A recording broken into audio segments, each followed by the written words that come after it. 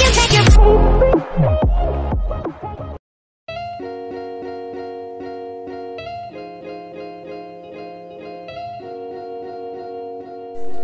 guys! Welcome back to our YouTube channel, and for today's video po, gagawin po natin yung transparent effect gamit po ang application na PixArt, yung katulad po nung nasa sample features natin bago po tayo mag-start. So guys, ipala pa po tayong PixArt.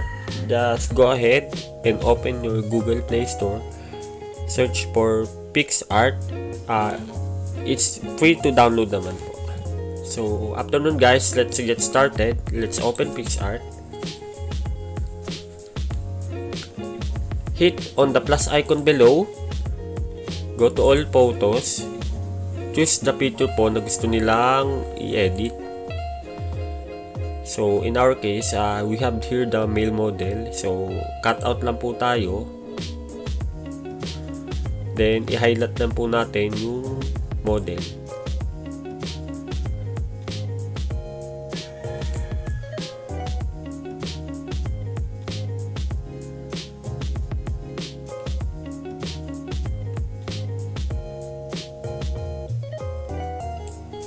Alright guys, once natapos na tayo, just hit the arrow on the upper right corner of the screen to proceed. So double click natin guys. So I think that's it. Save natin siya. Save to my sticker na po. Then back po ulit tayo. Discard lang po natin siya. Back po ulit. After nito guys, let's go to canvas or drawings, pick canvas. Then pili po tayo ng aspect ratio. So let's use 16:9.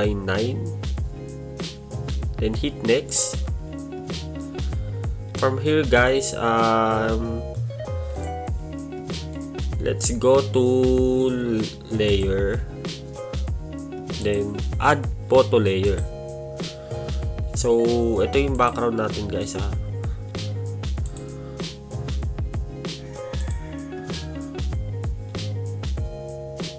Alright guys, so from here guys, kuha tayo ng isa pang layer. Just click nyo lang po itong tatlong square, then itong plus sign or yung add layer. Then add empty layer po tayo. Then hide po ulit natin. Punta po tayo sa brush. Lakihan po natin yung size.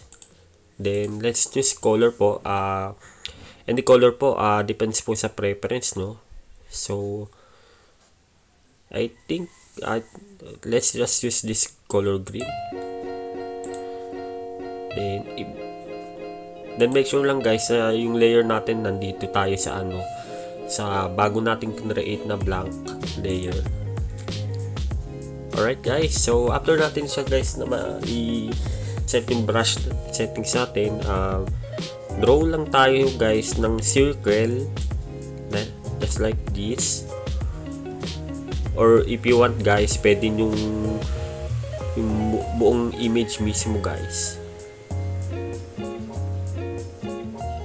Alright guys, so after natin done guys, balik tayo dito kay layer.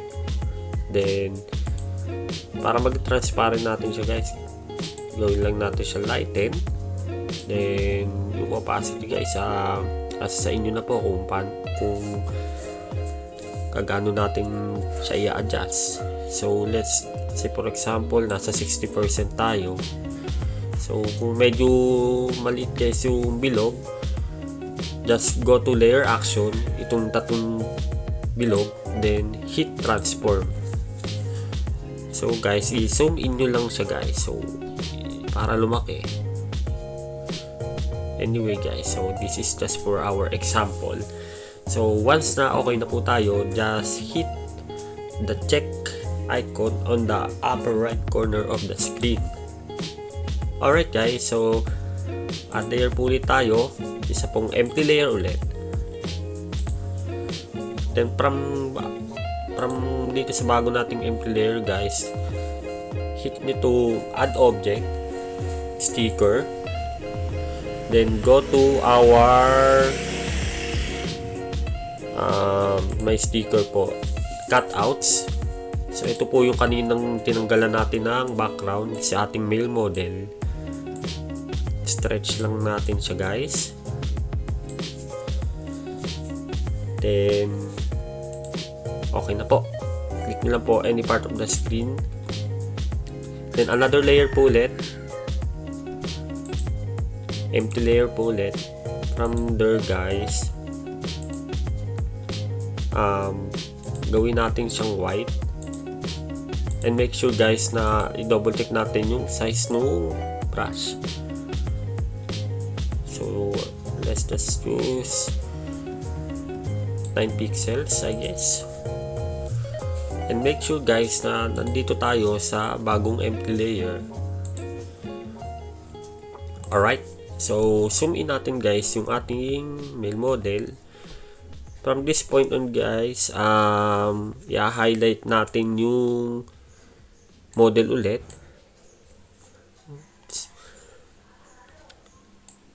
So medyo matagal, guys, so skip ko na lang yung video, guys. Alright, guys, welcome back sa ating video. So after natin, guys, na ma-highlight lahat yung latest model, balik po tayo dito sa layer ng ating model. Then from this time, guys, mag-erase tayo. To do that po, tala po tayo kay erase mode. Then pwede natin i-modify, guys, yung size ng pambura. So let's try it out po. So nakikita natin, guys, nakita na natin yung background after natin i-erase yung sa model natin.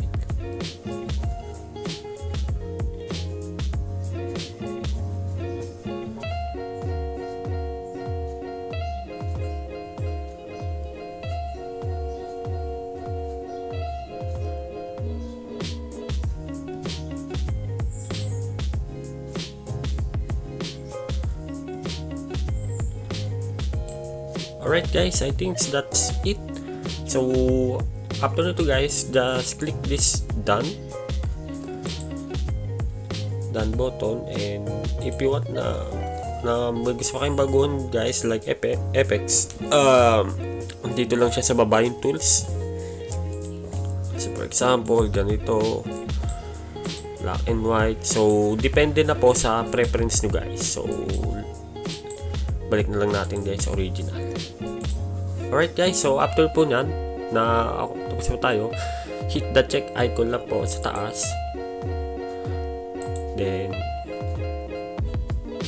we're good na po. Pwede na po natin siyang i-save sa device.